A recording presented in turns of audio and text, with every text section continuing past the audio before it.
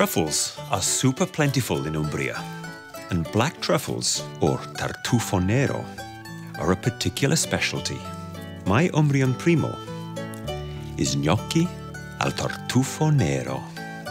And these baked potatoes are how I start my gnocchi.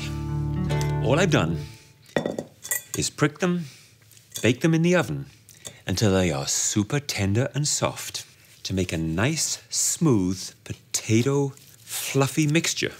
I push them through a sieve whilst they're still warm, because it's a lot easier to do it that way.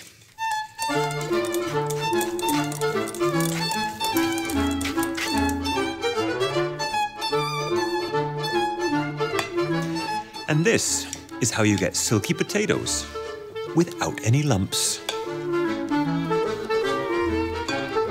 Sprinkle a little flour, pinch of salt, and gently work this together until I get the right feel of mixture. So now at this point, I can use my hands and really get a feel for the dough.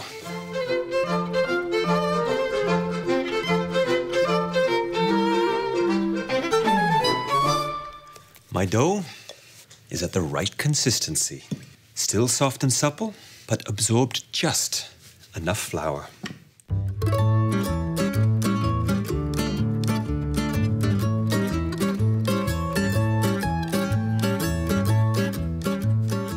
You know, I probably don't make enough gnocchi at home.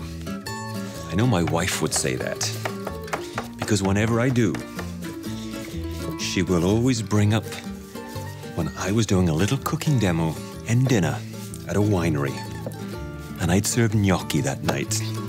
And she said after having that meal and that gnocchi, that's the day that she fell in love with me. Almost 27 years ago. So these are for my adorable wife.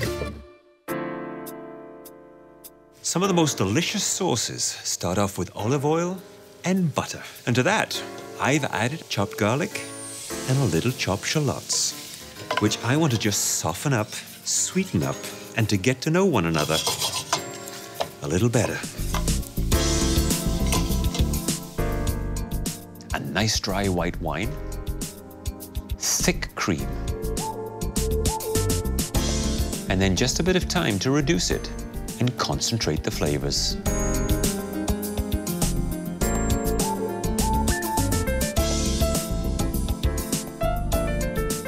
My sauce is coming along really nicely.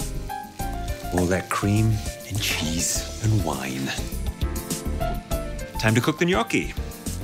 A good pot of boiling water. Once they float, 10 or 15 seconds, and they are done. Light and fluffy.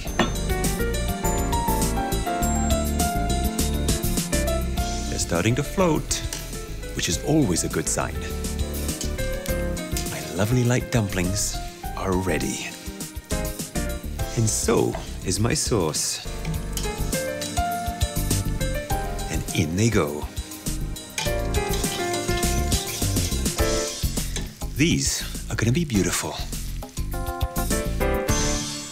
And this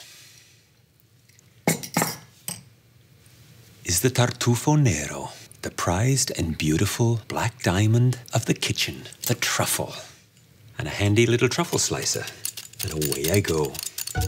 Did you know in medieval times, truffles were banned by the church for being seductively delicious? Must have been the devil's work.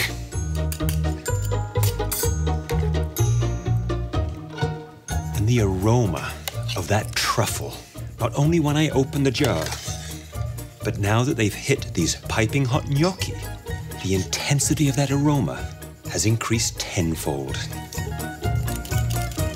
A little more truffle, just because I can. And a few chives. I'm ready to try them. Lovely, glistening pillows of potato and truffle-y goodness.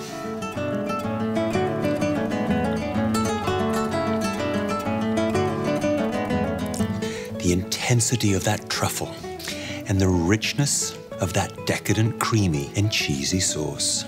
This is culinary extravagance.